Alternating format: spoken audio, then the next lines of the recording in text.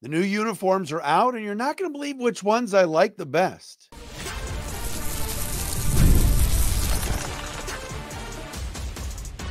You are Locked On Lions, your daily Detroit Lions podcast. Part of the Locked On Podcast Network, your team every day. What's happening, everybody? Matt Dery with you. It is a Thursday edition of Locked On Lions right here on the Locked On Podcast Network, your team every day, on a Thursday, April 18th into Friday, April 19th. Thanks for making us your first listen and checking us out wherever you get your podcast. That includes on our Locked On Lions YouTube channel.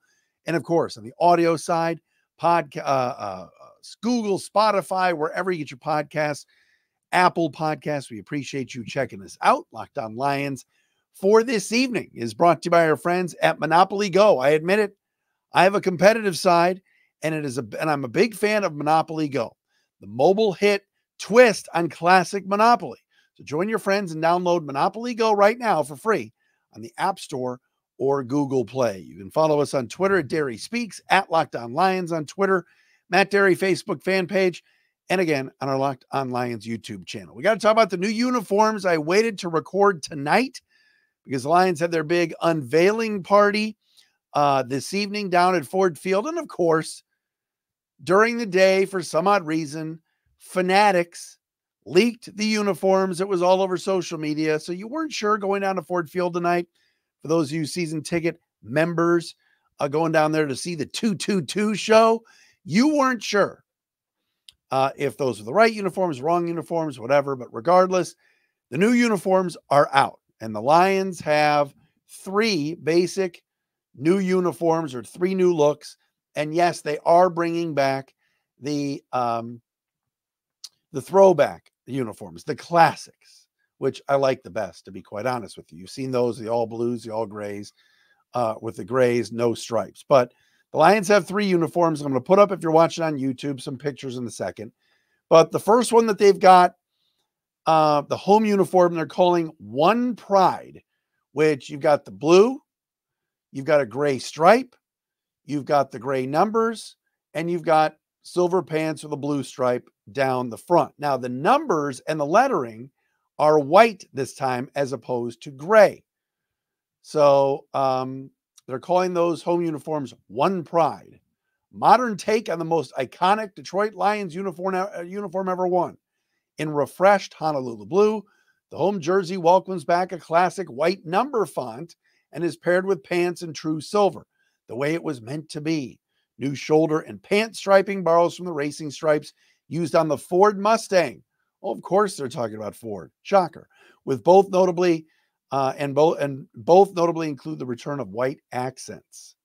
The inside collar is inscribed with One Pride in honor of our team's passionate and frenzied fan base that packs Ford Field to create one of the most intimidating game day atmospheres in the NFL. I like the all blues myself. This is blue with gray. It's not bad. I don't love the stripes. The road uniforms are calling the 313. These are the white uniforms with Detroit on the front. The blue uniform doesn't say anything on it, but the white uniform says Detroit across the chest. Let me put up a photo of these so you guys can see this for those of you watching on our Locked On Lions YouTube channel. There you go. You see the Detroit on the Hutchinson 97 jersey for those of you watching on YouTube. Very, very interesting that they're going that route with Detroit. It's fine. It's not bad. I prefer the all whites. These are the white and blue. Road uniform features a bright white jersey with classic blue numbers outlined in silver to be worn with either solid blue or white pants. First time in team history, the Lions will proudly wear Detroit across their chest on the road, keeping home close to the heart. And on the inside, it's inscribed with 313. Again, blue stripes with a little silver trim. The surprise to me is the alternate uniform, the Motor City Muscle, which is an all-black uniform. And I'll be completely honest with everybody. I really like these. I said I wanted no part of the black uniforms, but look at these helmets. A darker blue helmet with a black bubbles, the lion logo, and a black stripe. Those helmets are killer. The black uniforms are sweet. I got to be honest. The all black look is awesome. I told you I didn't want black uniforms back. It reminds me of bad Lions teams quarterbacked by John Kitna. The last time the Lions had black uniforms, they went 0-16. But none other than Dan Campbell went to Rod Wood a few years ago and said, can we bring back the black uniforms? And Rod told him, yeah, sure. Go win the division first. Well, the Lions just won the division, and now the black uniforms are back. And I like them. Those are my favorite ones. On the website, it says, heavily influenced by the grit and swagger our team brings to the field, this alternate uniform reintroduces black to the Lions' on-field closet. A reinterpretation of a jersey worn in the late 1990s, early 2000s by former players, including head coach Dan Campbell. It bears the Lions' word mark across the chest, so whoever lines up across from us knows what they're in for a long day. The continued use of the blue trim inside the collar ensures that whether worn at Ford Field or on the road, a blue collar mentality remains a constant. Inscribed with Motor City, the collar also pays tribute to Detroit and the Ford family's iconic place in American history. Golly gee. I like the black uniforms the best. Lions are bringing back the throwbacks as well. Likely wear these maybe once. Those are the blue with no stripe and the gray pants with no stripe. I love the throwbacks. Those are my favorite. All in all, I think it's fine. I'm not going to sit here and tell you that I'm going to do 20 minutes tonight on the uniforms, but the bottom line is this. They look good. Players are excited. Fans are excited. I wish they get rid of the stripe and just go with the cleaner look. I love the stripes on any of the uniforms. The Detroit across the front is fine. It's okay. I like the blues the best because they're clean. They're clean-ish. There's less on there. I don't want Lions on there or Detroit, but whatever. And the black ones are sweet. I'll be honest. And again, I'll show you this helmet. I absolutely love this helmet. I love this helmet, the blue helmet. If you're watching on YouTube, here's what the blues look like with that stripe on the side. I just think it would have been better with no stripe. But they're clean looking, they're nice, and the fans are eating this up with a spoon. And give the Lions credit. All right, we're a week out from the draft. It's 1 week away. They had a big event downtown, and they even had a video ready today. The Lions did, of Aleem McNeil chastising the folks that leaked the uniforms earlier in the day, and that was Fanatics that did that. So whatever. But the All Blacks are sweet. I gotta be honest. I don't know how often they're gonna wear them. I really, really like them, and I love them with the helmet that they have as well. By the way, the WCF patch that the Lions wore on their uniforms is gone. They're now going to have a WCF William Clay Ford patch on their helmets starting next year on the back of the helmet. But good job by the Lions. All in all, they're fine. I'm not telling you they're the best uniform. I'm not telling you they're the worst. I would have preferred no stripes, but my favorites of all are the all black uniforms. And I've heard rumors of a Lions-Rams Monday night game to start the season. Imagine the Lions coming out in all black uniforms on Monday Night Football to start the season at home. That would be absolutely cool. But all in all, I like them. I don't love them. So what are your thoughts on it? Love to see your comments on YouTube, on Twitter, and everywhere else. I think they're fine. I think they're good. They're good. I'm not going crazy, but they're pretty cool. Everybody's excited. And Sheila Hamp was there tonight at the event downtown. She made an interesting comment this evening down at Ford Field. We will tell you what Sheila had to say when she took the microphone. We'll do that coming up next right here on Locked On Lions.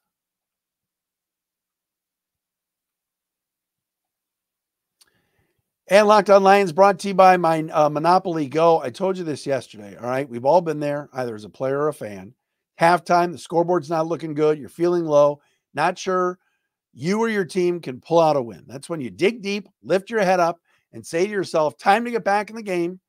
pull off some bank heists, and take as much of my friends' money as I possibly can. Yes, that's right. It's the smash hit mobile game that has joined us on Locked On Lions, Monopoly Go. Let me tell you something. My wife is upstairs right now playing Monopoly Go on her phone. She absolutely loves it. You can compete with your friends to get the most riches and the biggest empire. It's the Monopoly you love, but on your phone anytime with tons of new twists, including leaderboards to compare your progress to your buddies. There's so much to do.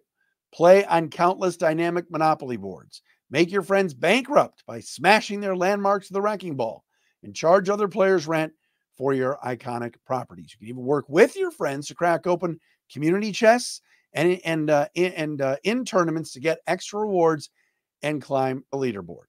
So get back out there, put on your game face, and download Monopoly Go right now. It's free on the App Store or at Google Play.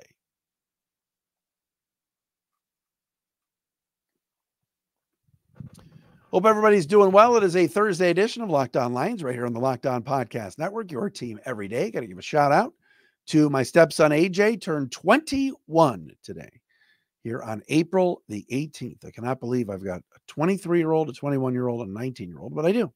I'm an old man. What can you say? All right. So tonight at the event, you had Dan Campbell there, Chris Spielman, Elaine McNeil, and others. Kerby Joseph, we'll tell you about him coming up momentarily. And also Sheila Hamp. And she took the microphone at the event down at Ford Field tonight and had a very interesting comment. And again, let's say this about Sheila. Of all the Fords and of all the owners that this organization has had, whether it was Mr. Ford, whether it's been Martha, and then, of course, handing the reins over to her daughter, Sheila. Sheila Hamp has done a terrific job. All right. We've heard your complaints about other sports owners in this town. Sheila has put excellent football people in charge. She has stayed out of the way. She has given resources to this organization that they've needed. And for the first time in a long time, all of us feel so positive about this football team. Tonight, Sheila kind of put her neck out on the line. She grabbed the microphone tonight and she said downtown, quote, as Coach Campbell said at the end of last season, that was phase one. The 2024 season is phase two. One of the goals for the 24 season is at the end of the season, we will be hoisting the trophy. End quote. Wow. Hoisting the trophy, says Sheila. A little bold, a little gutsy, little stones there from Sheila. Which trophy are we talking about? Are we talking about the, is it the George Halas trophy winning the NFC? Are we talking about the Vince Lombardi trophy as Super Bowl champs? We know this, and I said this last night or yesterday on the show.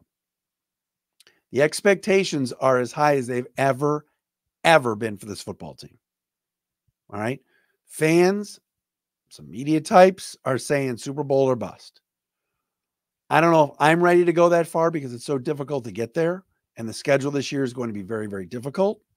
But I want to see continued success. I want to see this team back in the NFC Championship game. Then all bets are off. You just don't know. Maybe the Lions make the NFC title game again this year and they play Philly, and Philly's just better. Or they play Dallas, and Dallas is just better. Or they play San Francisco again, and the Niners just are better. This past year, the Lions got very, very lucky, right? They faced a flawed Rams team at home. They faced a flawed Bucs team at home. They played the Niners. They played one heck of a first half. They dominated, and they led by 17 points. And then, of course, they let it slip away. I think this year's Lions team may win less games. They may win less than 12, but I think they're going to be deeper and better. And again, you got to stay healthy. You got to keep your quarterback upright in Jared Goff. But to say tonight in front of all the fans, hey, we're hoisting the trophy is pretty big expectations for an organization that has never, ever been in a Super Bowl, ever. So I like it. I like that she's having fun with her coach. I like that they've raised the bar. And I'm going to tell you a little bit about what Brad Holmes had to say in a second here earlier today in his pre-draft press conference. Because Brad Holmes, I thought, was very measured in a lot of things that he said today. Wasn't too overly cocky. And I think this organization knows that they want sustained success over just going for it. Oh, the window's here. Let's just go for it and trade up or do it. No, Brad Holmes wants sustained success on top of progress. And I think that's a good thing. And that kind of transitions me to the draft and what Brad Holmes is thinking in some of his comments earlier today. Number one, Brad Holmes said something interesting today. He said, when you're looking at the draft, you want to get every pick right. There are other GMs that say, I'm going to have a clunker or two. There's some that aren't going to work out. Brad Holmes flat out said today, the goal is to get every pick right, which I love. He loves the draft. He shouted out his college scouts today. He was talking about Hudspeth and this guy and that guy and his area scouts. And I love that. The Lions do so much for the draft. And look, I'm not saying they do more than other teams or whatever else, but they really value it. And they've taken some really good players over Brad Holmes' first 3 drafts. And last year, what can you say? How can you argue against Jahmyr Gibbs, Jack Campbell, Sam Laporta, and Brian Branch as your first 4 picks? It's gold. Penei Sewell is one of the best right tackles in the league. Aiden Hutchinson is one of the best edge rushers in the league. Sam Laporta is a top 3 tight end. The list goes on and on. Ife Melifonwu was a Brad Holmes draft pick. Aleem McNeil was a Brad Holmes draft pick. 3rd round. It's all good there. Holmes also said today that many mock drafts will have certain players that will be mocked to Detroit. We've talked about it, whether it's 29, 61, whatever. Holmes said today the player has to be the right fit, that he and Dan Campbell talk about this all the time, and that not everyone can play here. What does that mean? Right fit and not everyone can play here. People have talked about like Troy Franklin, the wide receiver from Oregon. And there have been people that have told me he's not a Lion. You know, A.D. Mitchell from Texas, big receiver, great hands, gets downfield. I've talked to some folks that say, might not be a Lion, might not work hard enough, might not run hard on every route, might not. There's a certain element to the players that Brad Holmes picks that he thinks are a fit for here. Not that he doesn't think they're talented, but they've got to be the right fit. He also said today that he doesn't base the draft on the Super Bowl window. Like I said before, sustainability, consistency. I don't think Brad Holmes is going to trade up in this draft. I don't think Brad Holmes is going to look up at a player and say, I've got to have this guy on my team desperately.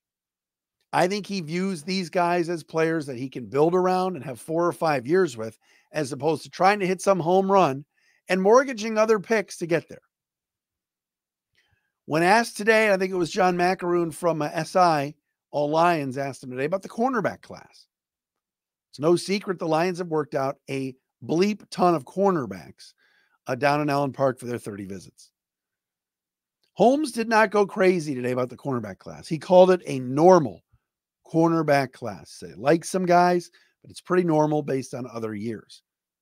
Now, obviously, many of us believe the Lions are going to take a corner at some point in this draft. Will they do it at 29? We'll see. There's a lot of good ones in the first round. Arnold, Wiggins, DeJean, Kool-Aid, all sorts of good ones. Mitchell from Toledo. But Brad called it a normal cornerback class. He did not want to classify it as something overly fantastic, which I thought was interesting. Brad Holmes was asked, what if he wants to trade back at 29 and the fans are all there waiting for the pick? What's Brad Holmes going to do? I'm going to give you that answer and what he said today. Coming up next, right here on Locked On Lions.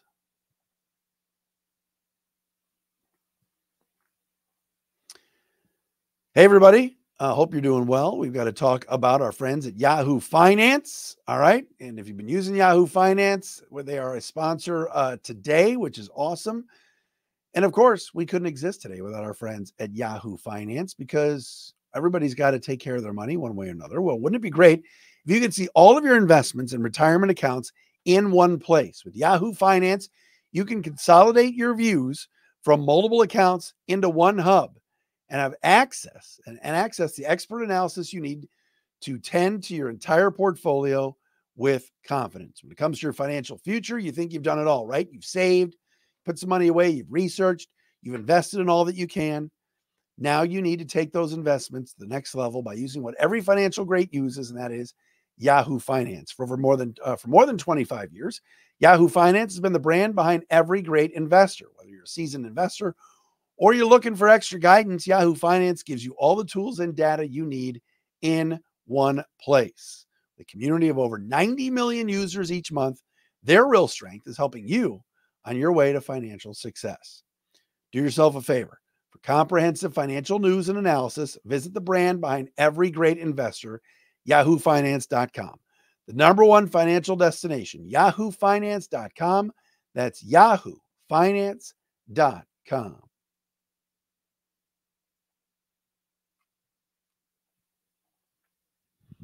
All right, so our buddy Larry Lays from the Associated Press today was down at the press conference in Allen Park for Brad Holmes. And he said, Brad, what are you going to do with all those fans down there? And what if you traded back? And have you thought about what would happen if you want to trade back from number 29 with the draft being in Detroit? And I thought Brad Holmes today was awesome in his answer. He was measured. He was friendly. He laughed and he said, yeah, we've thought about this scenario. We're well aware of the situation, but I have to do what's best and what's right for the organization at number 29. And if that means we accumulate picks and trade back, I'm sorry. I'm going to apologize right now to the fans that have come down here. There's 150,000 people downtown, and many are lined up down there by Greektown or Greek Block. And the stage is set. Lions are on the clock. The fans are excited. Who we taking? And then Brad Holmes might do, as he said, what is best for the organization. Trades back, adds some picks, and then the Lions don't even make a pick on the first night. But Brad said it's a tough call because he knows it's so important that the team and the organization is hosting this draft. It's going to show off the city, show off the organization. But he did say, look, let me say ahead of time, I will apologize to the fan base if I have to do this. But there's a chance based on, look, many general managers, and I've talked to a few people around the league over the week, and they've said, look, some GMs will say, we have 15 first-round grades on players, and that's it. So when you get to 29, if there's nobody that Brad feels is worthy of a first-round pick, but he feels he can get that same player that's on his board in the second round for less years and less money, he may trade back. So I know Lion fans would be freaking out, and my Thursday night podcast, late night when I record it, would be interesting. But there's a chance that that Brad Holmes punts on this pick and accumulates picks. We told you about the Athletics mock draft where I think it was the Raiders that traded 44 and 71 to the Lions for 29. We'll see what happens. But I like that Brad was very transparent about it today. Meantime, today, Kerby Joseph was one of the players that was down there modeling the uniform, and he let it slip out that he had some surgery this offseason. Taylor Decker said the same thing the other day. Kerby Joseph, according to Dave Burkett of the Free Press, had shoulder surgery this offseason, but should be ready for the start of the season. And this is one player that is extremely vital for this defense.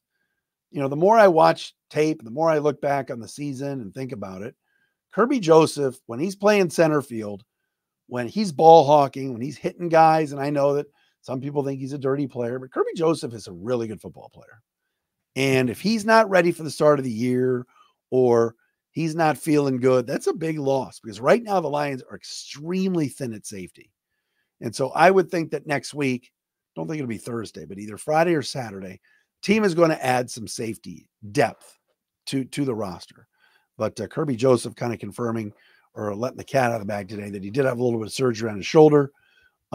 Feels all right and feels he'll be ready to start the season. But he's not a guy that we talk about enough on this show.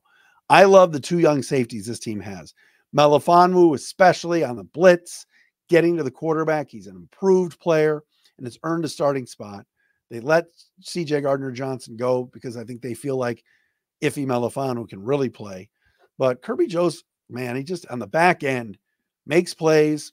I thought he started the year this past season here in 2023 a little slow, but he's really a good football player, and he got better as the season progressed. And I think he and Melifonwu are going to have a long tenure together on that back end. And now that the cornerback room is improved, maybe Joseph doesn't have to cheat a little bit more to one side or anything else. But keep an eye on that as Kerby Joseph made that known today.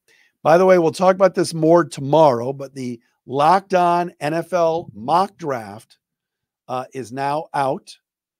Let me give you a little content on this. It's available now. Find the ultimate 6-episode series on Locked On NFL Draft to hear who the Locked On experts are picking for every NFL franchise. Live reactions from local college and football experts and even the fantasy football angle.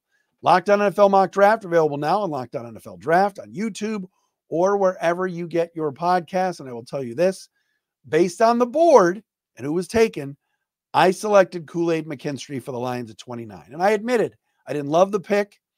Probably should have traded back. But that was my pick for Detroit. The cornerback from Alabama, Kool-Aid McKinstry. We'll have more on this tomorrow right here on Locked On Lions. So hope everybody enjoyed the uniform reveal and our thoughts on it. Thanks for making us your first listen. Checking us out wherever you get your podcasts on this Thursday edition of Locked On Lions.